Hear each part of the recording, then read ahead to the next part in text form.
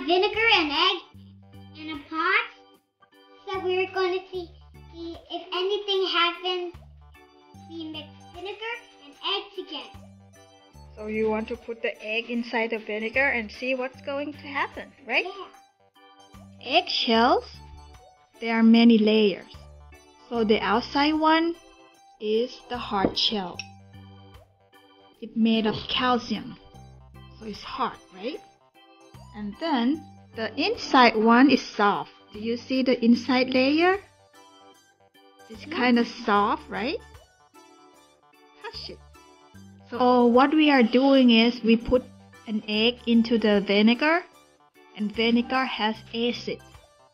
And acid will remove all the calcium or the hard part. So we're gonna have bouncy egg because we just have the inside shell left. So we're gonna put the egg in here, and then we will use vinegar. What happens? The egg after we open it up. So now we're putting vinegar in that on the egg. What do you see in there? I see bubbles in there.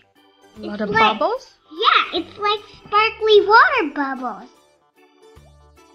How long we have to put in the vinegar?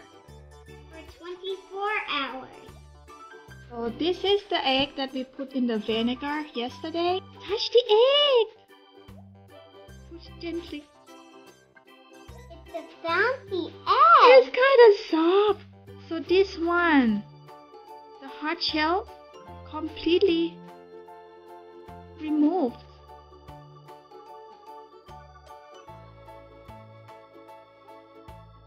Now, let mommy see. You can see through it. Can you see? Yeah, I could see the light. Yes. Now the light can go through it. So the next step, we are going to put maple syrup. And tell me when. And we will leave it for 24 hours. And then we will see what's going to happen with the egg, right? Okay. So we're going to put the egg in the water and put food coloring. See what happens.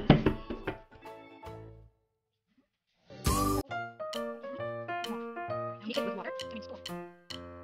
This is my favorite spoon.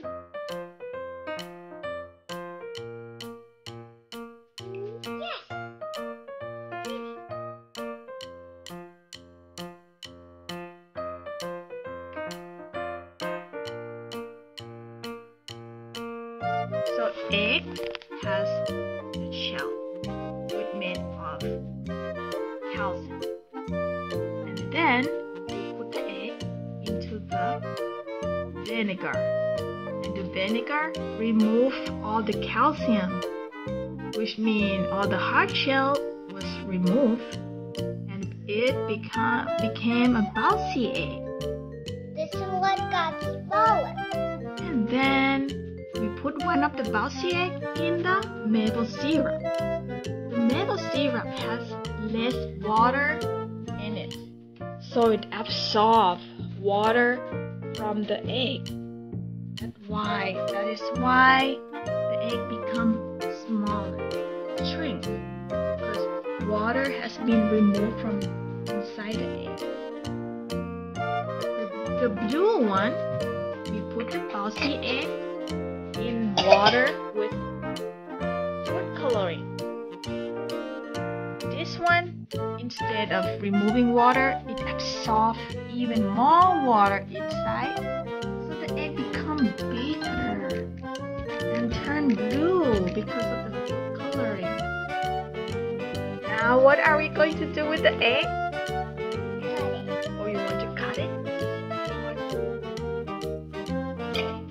Ooh.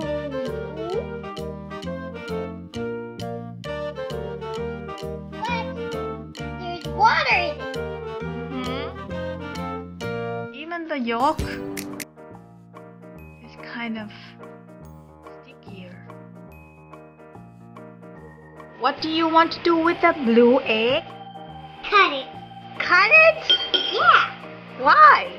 It's because we need to see if inside of the egg is blue. Alright, let's try. Wait, maybe we need a sharp knife. Wait!